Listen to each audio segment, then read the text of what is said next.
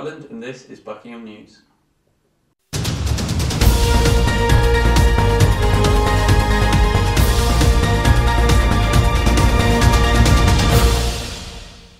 David Cameron recently announced that the UK would accept 20,000 Syrian refugees over the next 5 years, and Buckinghamshire is ready to welcome those individuals desperately fleeing war. But, according to leader of Bucks County Council, Martin Tett, the government must pay towards the significant impact they will have on public services. Alex de Brow investigates what this might mean for the county. The estimation made by Buckinghamshire County Council is that 9/10 of services likely to be accessed by refugees fall under the county's remit. Bucks County Council will support the government and do recognise the refugees who endured terrible suffering, but although they want to support them, they do need the resources. As it stands currently, the government will only give funding towards the first year of a refugee's stay, which Mr Tett says was not enough. As far as we're concerned in Buckinghamshire, we want to do what we can to try and help people most directly affected by war situations. But this is a classic case where we have to act with both our heart and our heads. If we look at the numbers involved, potentially you can be talking about not a few thousand, but potentially not just even hundreds of thousands, but tens of millions. So it's not just a question of somebody saying, oh, I can offer a refugee a home in my house for a couple of weeks. That really isn't what's required. What's essential is that they have good accommodation and then access to a whole range of services that local government provides. It is not yet known how refugees will be shared throughout the country, whether there will be a quota imposed on councils or whether the scheme will be voluntary. So what we're asking the government to do at the moment is we will work with them to help bring people to the UK, but what we think is essential is that the government provides the funding to enable us to provide the right services to support refugees and make sure that their arrival in the UK is a successful one. On the 5th of October, Buckingham Town Council unanimously agreed to committing to work with all local people and public service partners to make refugees welcome in Buckingham. And I think it's important as a town council that we say as local leaders, we're not the only leaders of the town, but we are as the council, one of the local, a set of local leaders in the town, that we say we think it's really important that we offer a welcoming hand to people who are in need of help and support. And I think it's important that the town and its council that represents the town says, hello, you're welcome here. Some universities in the UK have offered scholarships to refugees fleeing the crisis in Syria. Buckingham News contacted Deputy Vice-Chancellor Alistair Alcock to see what the University of Buckingham could do to accommodate. In a statement to Buckingham News, he said that there is a problem for Buckingham. The government does not cover all the tuition fees as it does for other universities. We are looking at the issue, but are aware that we have many other hardship claims against our limited resources. It seems like opinion is split between town and county level, with Buckingham's residences caught in the middle of this growing humanitarian crisis. This is Alex de Brow for Buckingham News. The University of Buckingham's Department of Applied Computing has been playing a major role in the creation of authentication technology. Recently, the university was given an extra grant by the Knowledge Transfer Partnership to continue its important research. Queenie Sheikh has the story. The University of Buckingham's Department of Applied Computing has been granted Knowledge Transfer Partnership funding, which comes jointly from Innovate UK and Bletchley Park-based information security company, DeepNet Security. The university will receive £120,000 for research into biometrics authentication to secure online mobile transactions. The university have joined with DeepNet Security to create a convenient, reliable authentication tool based on signatures by hand to protect personal information on mobile devices from unauthorized access. This project is funded by the government, okay, and it is a 60-40% split on the supporting the cost of the project. And this particular KTP project is about developing a very sophisticated face recognition system for the local company called the DeepNet Security. We've been doing research in the area of biometrics for many years in this department. So now in this project we are transferring that knowledge into company to build a product that can be used by their customers, by the company's customer, to securely authenticate. Smartphone or tablet users will be able to draw their signatures using their fingers, giving businesses a new authentication platform. Buckingham University expresses excitement for the partnership and hopes that this research will be able to bring Buckingham's research in biometrics to commercial production. This is Queenie Sheikh for Buckingham News. 2 boys were killed by car accidents on Aylesbury and Buckingham's roads over the space of a single weekend. Buckingham's tight roads are known to be inconvenient, but as of yet not fatal. If Buckingham is such a safe place to live, why has there been a rise in road deaths? Karina Yogwe has the story. In the past 2 weeks, Buckingham's roads have seen the tragic deaths of 2 teenage boys. The first was a 16-year-old at around 9:50 p.m. on Saturday, 3rd of October. The second was 13-year-old Jeremy Holmes, who was a student at Fremantle School. Buckingham's population has doubled over the last couple of years, but its slim roads and roundabouts remain the same. Buckingham has many hotspots for car accidents, 2 of which have been labelled as serious and 1 has even been labelled as fatal. Police have confirmed that an arrest has been made on suspicion of causing death by dangerous driving. Buckingham's roads may not see a change anytime soon. All pedestrians can do is keep their eyes open and remain safe on the roads. This is Karina Yogwe, Buckingham News. In other news, the University of Buckingham's Welfare Department recently sent an email advertising sexual health screening at the North End Surgery in Buckingham. Students may request an appointment between 3 and 6 on Thursdays and on Fridays between 11 and 2. At the clinic, students may get sexual health advice, information about contraceptive methods and testing and treatment for STIs. County Council, in collaboration with Thames Valley Police, launched a new campaign to support domestic abuse victims in the LGBT community. LGBT people are encouraged to seek support if they are suffering from psychological or physical abuse. We really want to make sure that people don't become victims of domestic violence, so we're trying to reach out now to the lesbian gay community and tell them that we do want to listen to their problems, we do want to deal if they're suffering from abuse, we want to know about it, we will do something about it.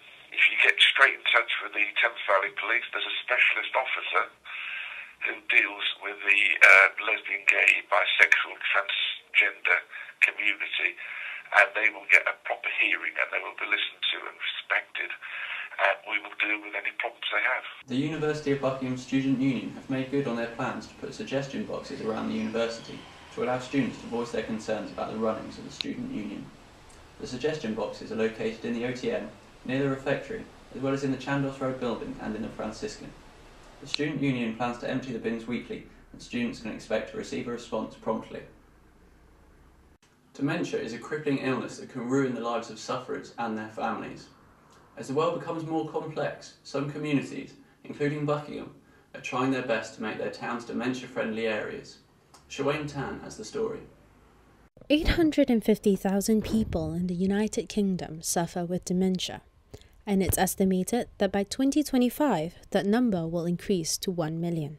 Dementia is a chronic disorder of mental processes caused by brain disease and marked by memory disorders, personality changes, and impaired reasoning. In recent months, Station Commander Baxter and Red Watch Buckingham have been working with dementia-friendly community manager for Bucks County Council to make Buckingham a dementia-friendly community. Station Commander Baxter and Red Watch Buckingham are all undergoing training to become dementia friends, and some are even volunteering to receive additional training to become dementia champions, which will allow them to cascade training to community groups and local businesses.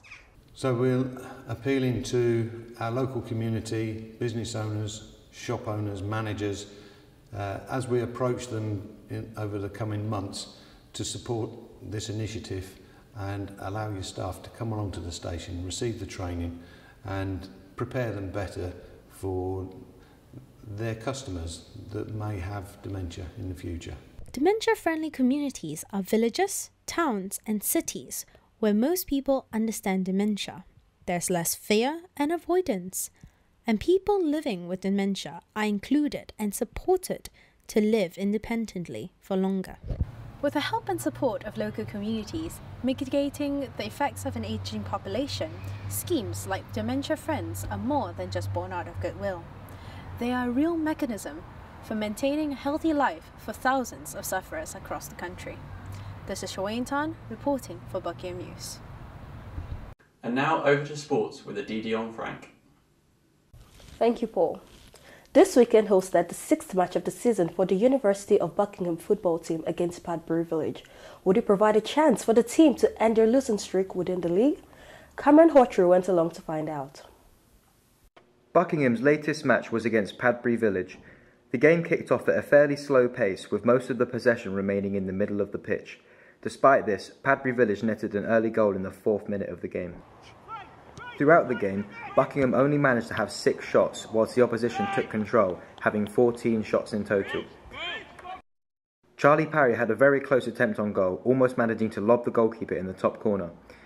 It was an aggressive game with a lot of disputes between mainly opposition players and the referee. There was a total of 11 fouls in the match. Buckingham were unable to score, but they did well to defend and ensure only 2 goals were conceded. The second goal came at 24 minutes with a fantastic direct free kick from the opposition. It seems Buckingham are unable to break their current losing streak. With another game next weekend and a training session on Wednesday, they will be hoping to come back and finally start winning again. This is Cameron Hawtrey, Buckingham News. Just 2 months ago, Buckingham News reported that the Badminton Society was being forced into dormancy by a lack of participation. It looks, however, like a September influx of willing members has revitalised the club. Owen Hughes went to see them in action. The most oversubscribed society at the university was forced into dormancy in August, but the badminton club is back and looking for students to come and get involved. The session is open to all students who want to join the badminton club. People of all skill levels are invited to come and train and get a feel for the sport. As with all the sports now at the university, they have to be student-led, so we do need students to step up, take on responsibilities for helping develop, manage and coordinate the club activities. Buckingham News' very own Paul Rutland, also a Level 2 qualified badminton coach and soon-to-be society president, welcomed the return of the badminton club. Badminton by nature is quite a sociable sport. It's the second most played sport in the world, so that many people can't be wrong. It's quite an enjoyable thing to do, and I hope to be able to bring a little bit more of that to Buckingham. These ongoing sessions run for 2 more weeks, so if you're interested in playing for leisure or to compete, sign up at the sports office. This is Owen Hughes for Buckingham News. And now, back to the studio. October the 18th is No Beard Day, a day designed to prepare people for the perils of Movember. The day encourages men to have a good old shave and get rid of the fluff. Caspian Chalice, ever on the cutting edge, investigates how the people of Buckingham feel about their facial attire. No Beard Day came about as an act prior to Movember, a movement which encourages men to grow beards during November in support of prostate cancer. No Beard Day suggests that a clean shave is just the thing before a month-long commitment to facial hair. Some people, they're scared from the very long beard, but nowadays so many people, they like it. They like it as the fashion. And depending how well kept or not they are, they can make me pleased or unpleased. Yeah, it goes quickly, but when it gets too long, it makes me itchy. I like them if they're trimmed. I can't go with this cricketer fella with it, or man down there, that's not my sort of business. I'm not able to grow a beard. I wish I was though. So, whether you prefer a thick winter fuzz or a clean shave, you can show your support for the Movember team at www.movember.co.uk or grow your own beard. This is Caspian Chalice for Buckingham News. Bake-Off fever continues to grip the country, even if the programme ended weeks ago, and we've been thoroughly overcome. As it's National Cupcake Week, and because we couldn't keep her away, Olivia Marsden unleashed her inner Mary Berry with some velvet chocolate cupcakes. With it being National Cupcake Week, what better excuse is there than to make a dozen delicious chocolate velvet cupcakes? But remember, the chocolate is for baking, not for eating. You will need 12 cupcake cases, 175 millilitres of milk, 125 grams of caster sugar, 150 grams of self-raising flour, 100 grams of 70% dark chocolate, 1 large free-range egg, half a teaspoon of vanilla extract, 60 grams of softened unsalted butter. For the chocolate frosting, you'll need 1 rounded tablespoon of golden syrup, 100 grams of dark chocolate, 70%, 50 grams of unsalted butter. Preheat the oven to 180 degrees Celsius, 160 for a fan, or gas mark 4. Chop the chocolate up into small squares and add to the pan. Take 1/3 of the sugar and add that to the chocolate. Then pour in the milk. Set over the lowest possible heat and leave until melted and smooth, stirring frequently. Put the butter into a mixing bowl and beat it until creamy with a wooden spoon. Add the remaining of the sugar and the vanilla extract and beat thoroughly for about 4 minutes or until the mixture is very light and fluffy. Crack an egg and beat it. Then gradually add it, beating well after each addition. Mix, mix, mix! Fold in the flour in 3 batches alternately with the chocolate liquid. When completely mixed and creamy, spoon the mixture into the paper cases so they are evenly filled. Then pop into the oven and bake for 15 to 20 minutes. As the cakes are baking, try your hardest not to eat the remaining chocolate. Now onto the frosting. Gently boil some water in a pan. Put the chocolate, golden syrup and butter into a heat-proof bowl. As soon as the mixture is smooth, remove the bowl from the pan and cool. Remove the tray from the oven and leave to cool. Don't they look yummy? When cooled, put the frosting on the cakes. Choose any decorations you like and then leave to set. Place the cupcakes on a plate and voila! Cupcake heaven. So there we have it.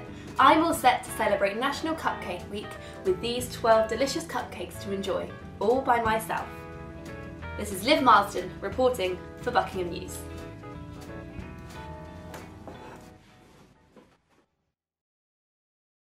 Lollipops, teddy bears and funfair games, who doesn't love them? The Charter Fair rocked into town last weekend and people young and old gathered in excitement.